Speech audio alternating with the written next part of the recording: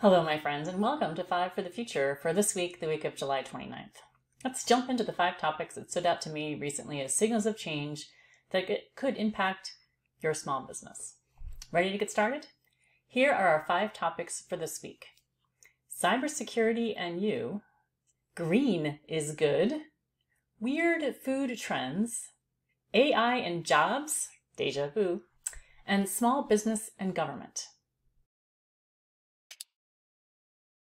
AI and jobs. Déjà vu? Maybe you've heard the story before from me. Will AI take our jobs? Will it create new jobs? There's so much conflicting information out there as this industry continues to take form. So what's the latest buzz on AI and jobs? Here's some of what I'm hearing. AI tools are doing better than doctors at detecting prostate cancer and at predicting cancer based on your medical records. But nurses argue that AI could cause harm if it takes over their role in decision-making and caregiving for patients. And as some say, AI offers average intelligence, and a recent study found that using AI for content or creative writing led to more sameness, less variation, and less originality, like we're all converging in the middle of a bell curve. Meanwhile, AI is getting better at emotional intelligence, sensing your voice tones and facial expressions to determine emotions and respond accordingly. Is that helpful for interactions with AI bots or dangerous? Related to that, in China, AI is helping to resurrect your deceased loved ones with AI avatars based on photos, videos, and other past interactions. Here in the US, we still have some ethical concerns for this use of AI. Good to know there are limits. So what does this all mean for you and your small business?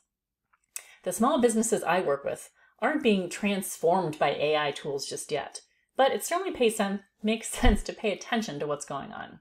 AI can be a terrific tool for content creation, at least that first draft, and perhaps even for customer service chatbots that can solve simple customer problems and save employees time. Keep an eye on the options out there as there are new AI apps coming out every day. Who knows which one will make a real difference in your day-to-day operations? And what might the future look like?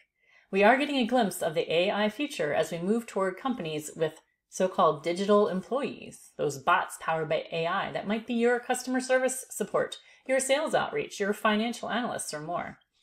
And OpenAI leaders have now defined the 5 stages of AI innovation that could lead to AI running a company. Starting with stage 1, I think that's where we are maybe, chatbots.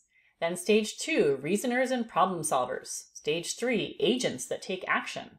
Stage 4, innovators and inventors. And finally, stage 5, organizations. And at this stage, all AI can do the work of an organization.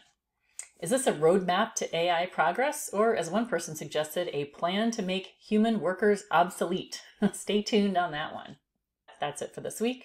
Thank you for watching. I hope these 5 topics and my take on them get you thinking about how these signals of change could ultimately impact your small business. Thanks for joining me, and I'll see you again in 2 weeks.